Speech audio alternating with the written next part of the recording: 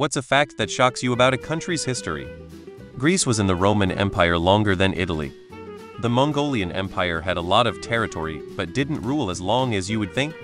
Switzerland, known for its peace and neutrality, Switzerland actually has a long history of being a mercenary powerhouse.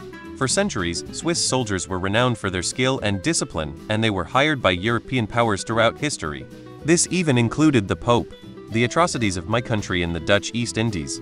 Cutting of hands, noses, breasts, putting salt in wounds, scaphism, you name it.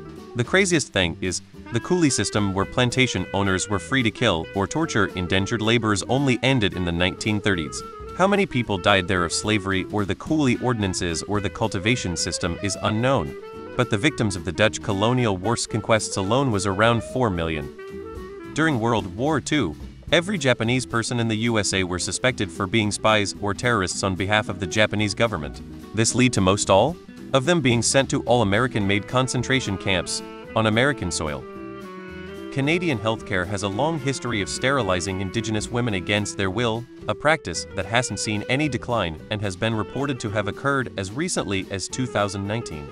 This just another instance in a long list of genocidal actions Canada has taken against the Indigenous people whose land they occupy.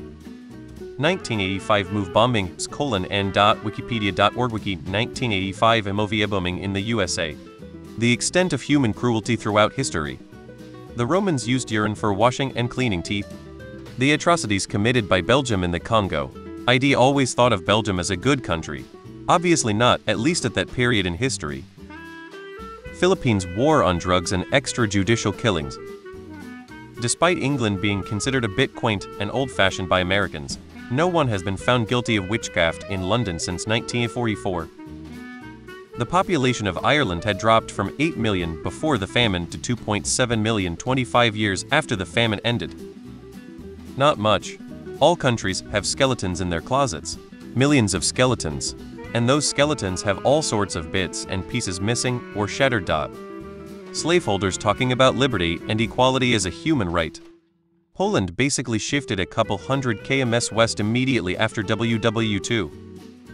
Since the dawn of the industrial era of history, no edit. Very few authoritarian countries have lasted even 100 years with the same system of government. The current record holder is North Korea with 76 years. The Soviet Union fell apart after 68 years. Nazi Germany only lasted 12 years.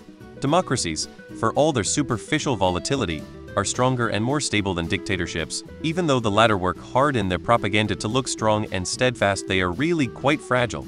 The dirty war played out between Britain and the IRA. The cheapness of human life was astounding, especially by people involved in government. Unit 731, Tulsa, Oklahoma.